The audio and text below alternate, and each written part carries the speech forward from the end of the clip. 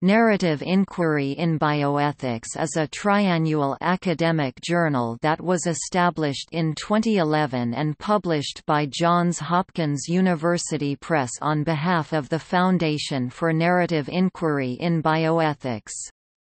The editors-in-chief are James M. Dubois, Washington University School of Medicine, and Anna S. Iltis, Wake Forest University. The journal provides a forum for exploring current issues in bioethics through the publication and analysis of personal stories, qualitative and mixed methods research articles, and case studies.